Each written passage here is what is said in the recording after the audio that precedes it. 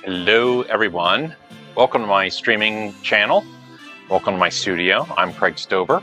Picturemaker.com is me if you've never seen my work before. You can also see plenty of my videos on my channel here.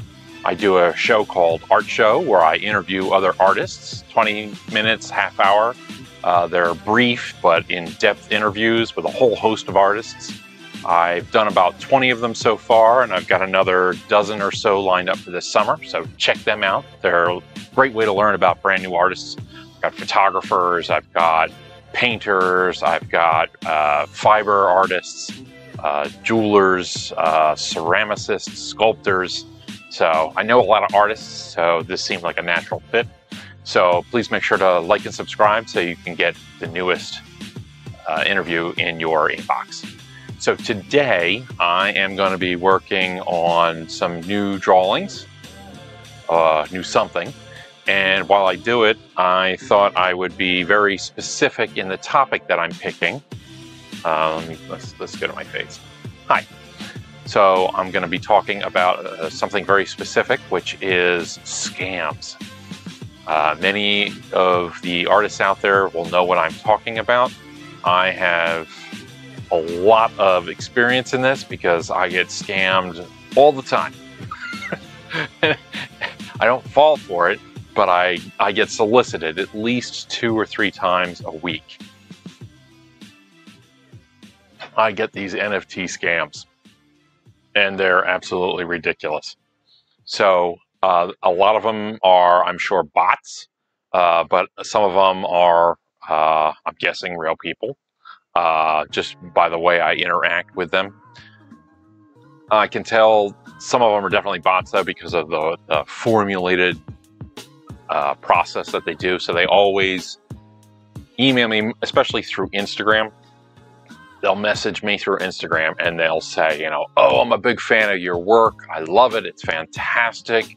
You know, can we work together? Which is weird, right? Why would you say work together?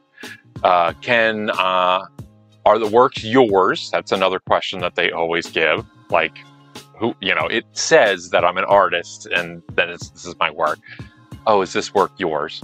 Then they also say, I'm interested in your work. Are they for sale? You know, and I've noticed that when they do this, the first thing I do to check is I go onto their profile and first I see, have they followed me? Have they liked any of my work? And have they followed me? And usually, no. They don't even bother to follow me, but apparently they're ready to throw lots of money at me, right? So then I do check their profile, and there's a couple of giveaways. One is if it's the same guy, and he's wearing a lot of suits, and he's looking like a GQ model. So I had this guy do this to me like last week, and I searched through and I found a link on one of his pages, and I went to that and I found the original guy, all of his photos, and he was like some sort of a GQ model. So they clone other people's websites to make them look like they're big and important, and then they have friends, the people who follow them. One of the things I noticed about that is they're fake accounts that follow them, so they just buy, you know, 1,000 people that follow them. But how you can tell is you go in and you look to see how many of those people have followers, and they all have 15 people or 15 posts that they do. They all have the same exact number, so you can tell through that. So so they always say, you know, oh, I'm interested. Hey, you know, do you know about NFTs? Right? So over a year ago, I was interested in learning about NFTs, and I started to get some of these scams that I wasn't sure about it, right? And one of the things I decided to do is I'm going to make some NFTs, so that way it's a very easy process. That way, if somebody is actually interested in NFTs, I'll be able to point them in the right direction, right? So I went ahead and I actually made a few. It's not hard. It wasn't a lot of effort, right? And so the first thing they'll say is, you know, oh, I'm interested in buying NFTs. And one of the giveaways is they prey on artists' greed, because they always say the same thing. I'm willing to pay up to 7 Ethereum for each NFT, you know. And then they maybe what they'll do is they'll send me a couple of, they'll forward on some of my pictures from Instagram. These are the ones that I want, right? You know, 7 Ethereums is, what is that, like? It's like 8 grand or between 6 and 8 grand, or it depends on what it is. But it's never like, I want to buy them for what you're selling them for. It's like, I want to spend, you know, a ton of money. So that's a scam. The other thing they always say is, I love this one. I have my team has researched you, and they have told me that it would be a good thing to do to purchase your work as an investment. Apparently, have teams. And the first person that told me that, I told them they should fire their team, because this is a terrible investment. They never want to buy originals. And I've gone through this because I'm bored. So what I do is I talk to either the bots or the people, and I give them questions to try to figure out what because they run through a script. So they don't want to buy originals, and it's always because, well, I bought some originals before, but the shipping, they got damaged in shipping, and I don't want to do that anymore because of insurance. I can't, I'm not going to buy insurance. And then I even had one guy yell at me that the insurance was because it was on the artist's end. Should have done it, right? Whatever. He's kind of a crazy person. So they always do the the NFT is like, this is the greatest thing. So what I do is I now, when they're messaging them, I say, here you go. Here's the link to my page. I have it on a site called OpenSea. It's like the largest platform for artists. Okay, fine, right? And they always have a problem with it. It's always like, oh, I don't use the NFT platform. I lost a bunch of money on there, or I got scammed on there. Here's the scammers telling me that they got scammed on this site, right? So what they're trying to do is they're trying to get me to use their preferred site. And I researched this, and I found out that their preferred site is usually a fake site, or it's a scam site. And what they're trying to do is they're trying to get into your digital wallet. So they want you to bother to create all this stuff, connect your digital wallet to it, because you have to do that in order to make an NFT. And then they get into that wallet, and then they take your money, right? So it's not, that's really the scam here. So it's always, oh, I want you to use, this is my preferred site, I always buy, and this is great. So that's one of the main scams I get all the time, is that they want me to use their site. One of the other scams I get is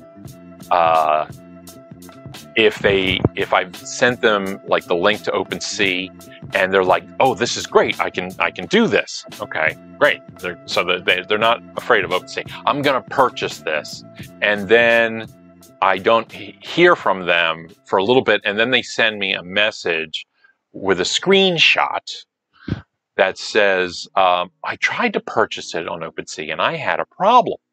I couldn't do it. It wouldn't allow me to complete the purchase. I think you need to click on, something is wrong with the way you have it set up. And then they say, I need to contact their customer service, and here's the link. How thoughtful, he provides the link so I can clear up the customer service. But it's always like OpenSea support at blah, blah, blah, blah, blah, right? Well, the blah, blah, blah, blah should be OpenSea.io, and it's not. It's their fake email. And sometimes they even say, well, use this code number because this was the code number that they gave me for this problem, so you can clear it up. So what they're trying to do, again, is they're trying to get me to contact OpenSea, which is not OpenSea, it's their fake people. And then OpenSea would then do the same thing where they'd be like, oh, well, what's your password for your wallet so we can get in and clear this up? Again, they're just trying to get into my wallet. I think most of this really stems from the fact that there are so many artists that are so hungry for any kind of sales whatsoever that they will fall for any scam whatsoever. So the NFT scam is that's a pretty darn huge scam. I mean, if I'm getting it this much, it's got to be a multi-million, multi-billion-dollar industry of scamming. I mean, they have this all set up. They have it formulated. They know what they're doing. They have teams of people or teams of bots probably just scouring the internet looking for artists and anything that they don't care about the quality. It has nothing to do with that. It's all scam kind of a thing.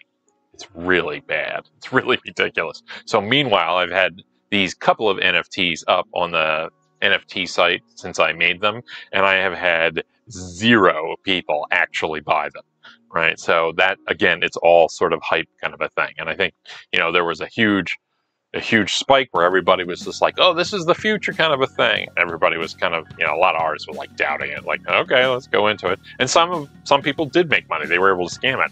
But it's now gotten to the point where even the people who spent, $100,000 or something, even those have tanked. But all that, they weren't buying the image. They were buying, because you can attach stuff to it.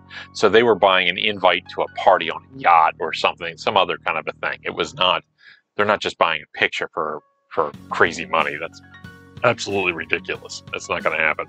And the fact that the people didn't want, as soon as you tell them that they don't want to buy originals, I mean, it's pretty clear that they're not in it that they're trying to scam you, and they don't really care about the art.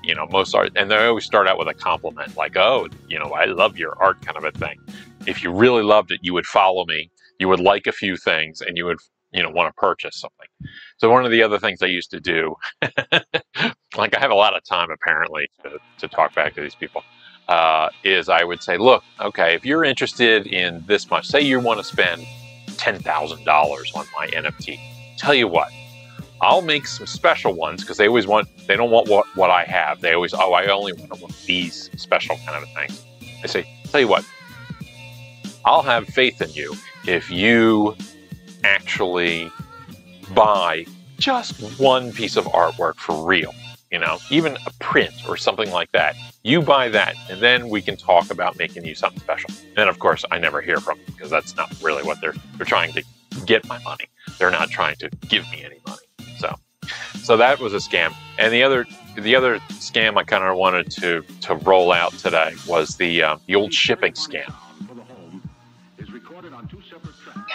So that's a scam that you get where somebody tells you that they want to buy artwork. And again, it's formulated. It's usually always because they're having a wedding and they want to surprise their wife. And the wife, they know that the wife likes your artwork. And says that I want to spend $4,000, but they don't tell me what. They haven't been to my website. They don't look at anything. They just want to give a certain amount. Again, they're trying to prey on my greed, kind of a thing. So how this scam usually goes is they'll pick out artwork and they'll say, well, how much is it? Sometimes I'll say, well, that's a $6,000 piece of art or an $8,000 piece, and then they're like, that's fine. We can spend more. That's great. And then the scam is they're going to send me a check for the full amount, plus they're going to send me more that will also include the shipping amount. And what they ask is they want me to use their shipper or something, and I'm to take that extra amount and then cut them a separate check, the shipper amount for a shipping check. So that's a scam. The check is always a scam in itself, because the check is a fake check. So I deposit that check, and then I start, writing checks over top of that. So I'm out the original, whatever I wrote out, and it's a fake check, so that bounces. So there's a fee that's involved in it. So it's just a multiple kind of, it's a crap kind of thing. So here's what I do. Always, always, always. So if somebody wants to buy my work, I say, okay, I lay out the process to them. Don't let them dictate, oh, here's how I want to buy it. No, I tell them, look, you tell me what it is you want, and I do all my sales through PayPal invoice. So I get them to send me their email and their shipping address and the billing address if it's different, and a confirmation of what they want. and I make it on an invoice, and I send the invoice to them, and then they have to pay it. And then that's the firewall that keeps the scam from happening. A lot of times they'll say, I don't use PayPal, which is bullshit, because that accepts, you know, every major credit card. That's a big red flag. Or they refuse to give me their email address or their billing address or anything else. So when you're making an actual sale, people have no problem giving this out.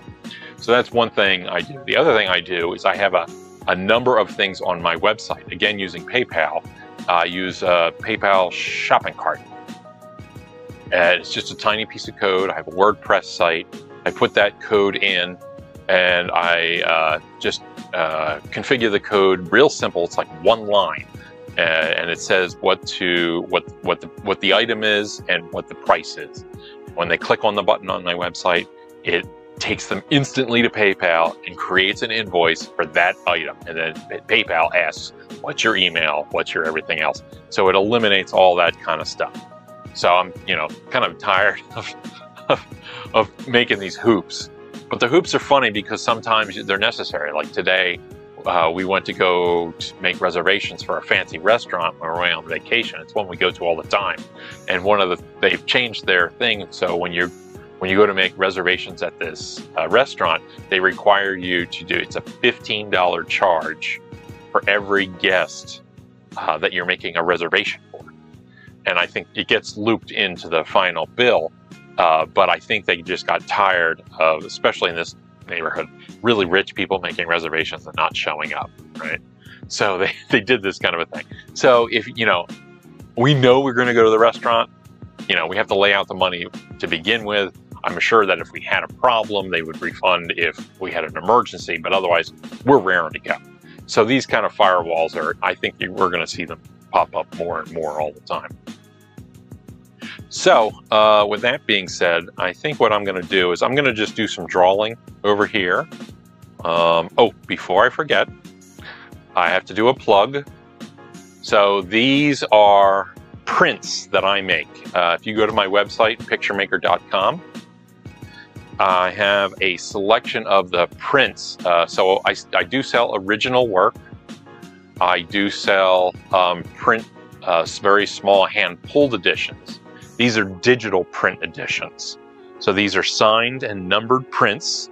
And I'll see if I can get, yeah, light is terrible. There you go. So these are signed and numbered prints. They're an edition of 100. These are great for framing. The color is really very vibrant. And these are just $150 on my website. And that actually includes shipping, which is great. So you can go right to picturemaker.com. And I have, these are a selection of some of the older prints that I've done, really the most popular ones. And so I do well with these prints when I go to the art fairs. I take these to the art fairs. This is my most popular print of all time. It's called Three Graces. This was made in '96. And then this is a print of that painting. So I've sold a number of these. I still have a few copies of this edition left. Once it's gone, that's it. But that's really great. And then I have, this is the, this one's an imaginary botanical. Now this one, I have a fondness for this picture because this was used on the cover of an Art Matters magazine. I had an article done about me back in 2008, and this actually made the front cover. So that was kind of special. And then here's a second, this one, the large painting, sits in my foyer in my house. It's like maybe 4 feet by 6 feet. I really love this painting. Everybody likes something different. And then, funny enough, this is one of the more popular ones, this simple skull. People really like this one. This one sells really well. Vivian Watson has a copy of this. I just found out. So it's really, it's very vibrant and dynamic. And then people frame them up. They're unframed, and it allows people to frame them up however they want. Usually they'll do a 2 or 3 inch mat, something simple. And I sold a lot of these in the art fair in Brooklyn, the Saatchi Art Fair, and I found out that people in Brooklyn, you know, don't have a lot of money, don't have a lot of space, but they love art. So this was a great way for them to be able to afford my work.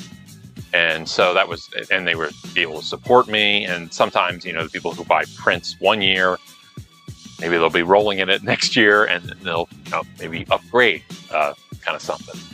So I think today what I'm going to do, see if I can spin this a little bit so you can still see my face. If it cuts out, please forgive me.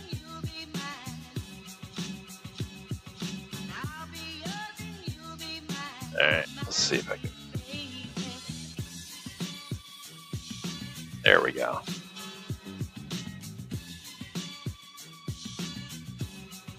All right.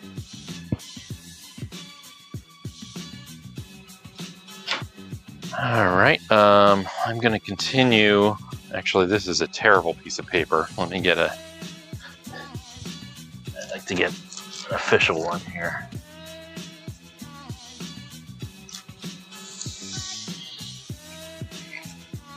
Nope, that one's terrible too.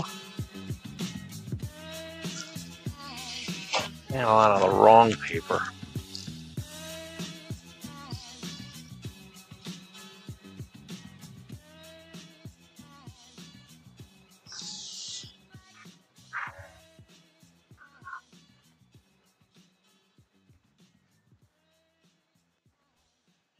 Yeah, I think that's better. I did buy some ink today, but I think I'm still going to be using the ink wash. These are so thin. This is not the same paper that I have been using. All right, hold on.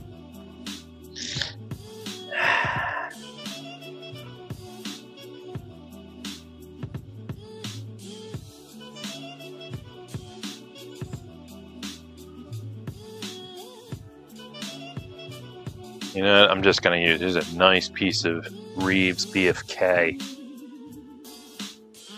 which I really don't know what BFK stands for. Big friendly something.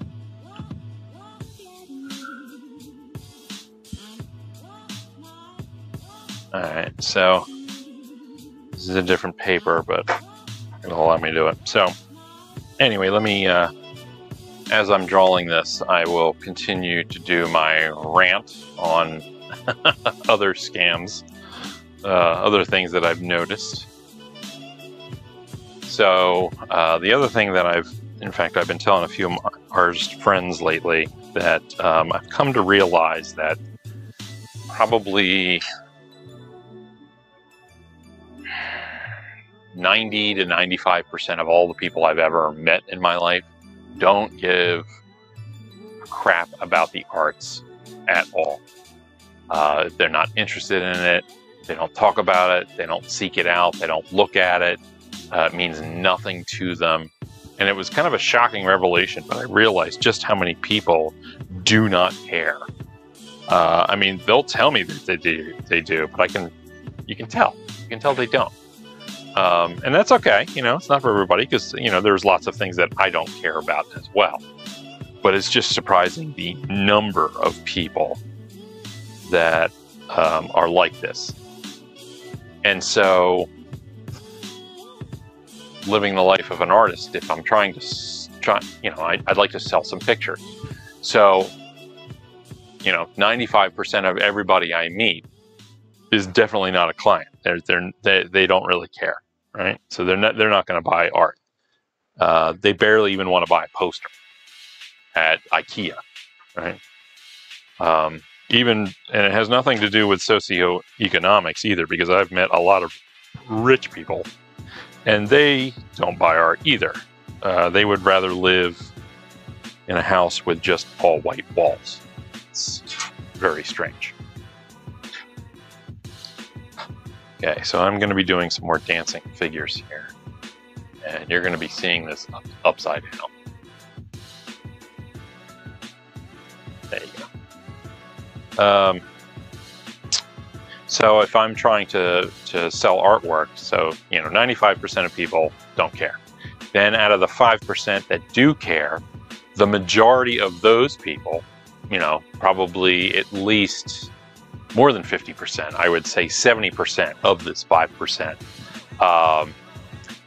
don't see art as a commodity. They might like it, they might find it interesting, they might go to the museum, but if you ask them why they're there, they don't know. They're told that it's good for them.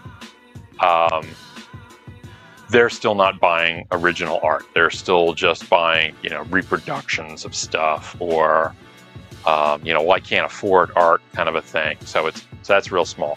So say there's 25% of that 5% that is interested in buying art, right? So of that smaller percentage, to find people who not only like art, who buy art, but they're interested in buying my kind of art, the kind of art that I do, is so small. It's a needle in a haystack, and this is true for almost every artist, which is why the artists go in groups, because it's easier to attract people if you have a brand to it. Oh, I make realistic landscapes, or I make abstract expressionism or something, or if you have something like that, it's a branding, it helps you. So if you have, I hate to say it, people like me who make work that is just so odd and ungroup worthy, I guess, what you would say, it's not something you could really describe, then it makes it really difficult. It makes it really kind of a challenge. The other revelation that I've really come across lately is the idea that the vast majority of things that I have seen in my time as an artist, and not only as an artist, but somebody in the arts. So I used to be an executive director of an art center. I used to run my own art center. I ran a theater. I ran 2 galleries. I used to work at big galleries. I've seen, sold a lot of artwork. I've had a lot of clients. A lot of people in classes. Lots of things I've come across. And what I've also realized is that the vast majority of the arts, things that I'm solicited for. Hey, do you need me? Okay. The vast majority of things that I'm solicited for are really for, not for professional artists. It's for hobbyists, which, hobbyists need their outlets. Sunday painters, what we sometimes call them. People who don't do it as a profession, but they do it because it's fun and nice. The vast majority of things out there are built for them. Every group show call for artists is not for serious artists. It isn't, and I'm not being snobby about this. I'm being realistic. So imagine if you, instead of art, imagine that you sold widgets, right? You're a salesman, you're a manufacturer, you're a wholesaler, and you're going to sell these widgets, right? What kind of a business model would ever promote the fact that, like an art show, you're going to enter a contest, you're going to pay to enter a contest on the hopes that you will get your widget into this show so that it can be shown in a place just for 1 month to potential clients. And then on top of that, the people who are hosting your widget in their gallery for the 1 month don't care if your widget sells or not, right? Because they've already made their money from you, because they've gotten your entry fee, right? If you had a product, you would laugh at the idea of doing this. That, oh, I'm gonna enter it in a contest because I think that's a great way to get my widget out there in the world, right? It's laughable. But for some reason in the art world, we're like, no, okay, that's a good idea. Let's do that, right? And artists hand over fist will hand over their money to do this. Ton of them. I mean, it's a profitable business. It is ridiculous. Besides, no artist has ever, oh, did you see that group show about flowers? That's the themed shows. Oh, let's have a theme show about flowers. Well, the best artists aren't necessarily doing flowers, right? But you don't care. You just want flowers because you're trying to attract people to the show because you want it to be a success. You're not interested in actually selling flowers, pictures of flowers, but that's just kind of the thing. And artists, oh, I qualify. I make pictures of flowers. I can do this. So it makes a lot of people feel really happy, but the reason I'm ranting about it is it takes up so much of the oxygen in the room about what's available for professional artists. There's almost next to nothing. Whew, that was a rant, wasn't it? I'm not going to get much done here, so I will just talk about one more. I'll talk about one more thing here. And speaking of rants and scams, and just the way that it works, it's great that there are shows. Don't get me wrong. I do appreciate that there are outlets for people that are just starting out in the arts and want to do these kind of things. My problem is that they're overwhelming, and everybody thinks that there's so much of it that's the way that the profession works. It doesn't have to. When galleries are charging for entry fees, they always listed that it's because of administration fees. No, that's not true. I've worked in galleries. If you have to survive on administration fees, you have a bad business model. What you're doing is you're making money. You're making money off the backs of artists who are hungry to do this. No other profession, no other retail establishment gets free products, right? And the artists are glad to hand it over. Here you go, kind of a thing. So there's no inventory that if I have a shop and I'm going to sell widgets, I got to buy those widgets first, and then I got to move my ass to sell those widgets. Galleries don't really, a lot of them don't have to worry about that because, their overhead is very minimal. It's staffing and some letters, and that's about it. And the lights on, the rent, which is why usually when a gallery rents, they usually go out of business. So they, the smarter ones own the buildings because the real estate is actually their real business. But, what was I going to say? So here's my last rant. And this is the one that really irks me, right? So I mentioned that a lot of the galleries will, charge for admissions, or not admission. They'll charge for entry fees for the artists, so it's off the backs of the artists. So the new thing that I've noticed is grants for artists. Okay, so a grant is traditionally from a foundation that has lots of money, and they want to use that money to foster the arts, to support the arts. Grants are now charging application fees. So I have to apply for the grant. So I need money in order to do what I need to do. And in order to get that money, I have to give you some money in order to apply to it. So like there was a grant I saw the other day, and they had a $50 application fee, and the grant was only $1,500. Well, it doesn't take a genius to figure out that it's not a foundation. They don't have any money. They're just taking all the application fees, chopping off $1,500 of everything that they brought in, which is peanuts, and giving it to it. And honestly, you know what $1,500 grant is? 2 picture frames. That's what $1,500 is. And they make it seem like they're like this largesse, oh, we're gonna, help the arts and you're gonna love it, it's gonna be great. And no, that's a moneymaker for them. That has nothing to do, even if it pays for their staffing and whatnot, that's free staffing for them. That's not helping.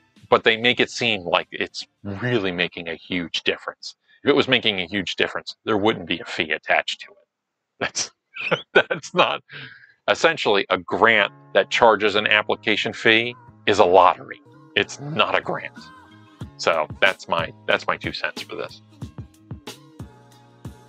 So I thought I was going to be